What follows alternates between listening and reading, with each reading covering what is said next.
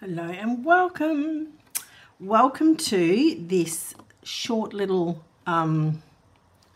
tutorial on how you can customize your toolbar, which is really cool. So this here is your toolbar across the top, and you have many options. You also have undo, redo over here, which this doesn't go away anywhere. This stays here, but you can change the order and you can even take some of these things away. So I thought I would show you how to do that just in a quick little video. So these three dots are really important up the top here. Click the three dots here and then you go into document editing, right, which is down the bottom. So you go into document editing and it brings up this screen and you can see it goes all the way down, but you want toolbar customization. So click anywhere on there. And these are all the options that you can see that are up there. So you can take away, you can remove the ruler. You could say, maybe you don't want the laser pointer. You could just, let's just pretend you didn't want all of these, and I'll show you how to get them back. All right, so you can see down here, you can see them here. They've now got a plus because I can add them back, but I'm just going to say done. And now you can see that the toolbar has changed. And also, if we wanted to change the order, I will show you how to do that. So again, three dots, document editing, toolbar customization. Three dots, document editing, toolbar customization. Now, if I wanted to, you press and hold and drag.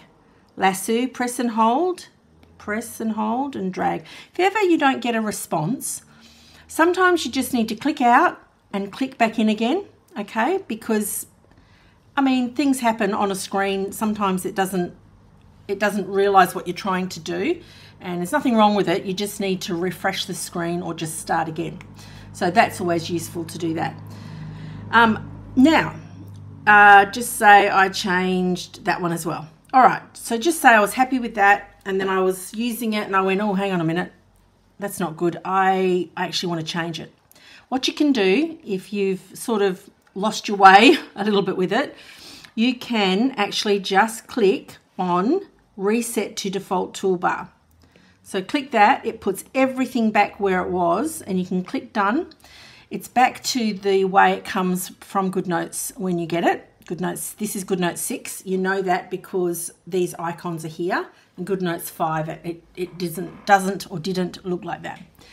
And then you can go, okay, now I know where everything's at. I'm going to reorganize them again. And, you know, if you want them all, I actually like them all. There's some I don't use as much. And so what I do is I put the things I use at the beginning and at the end, and the ones in the middle I don't use as much. So the zoom window I hardly ever use. The ruler I hardly ever use. And I love the laser. At the moment, I'm not doing many presentations to screen, but the laser's amazing. I'll show you the laser. Going off track here.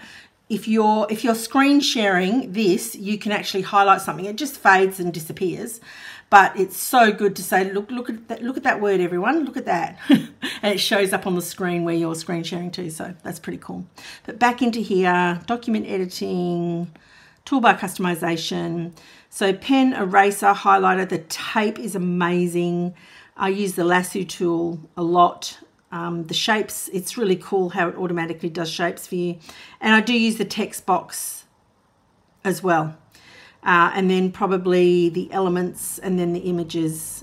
Yeah, so that's roughly how I sort of go up here, I go down here. That's just how I think. Everyone's different. But yeah, if you want to customize your toolbar, you've got all those options. You can do that. So I hope that helps. Good luck with your GoodNotes. And if you've got any questions, let me know down below. Bye.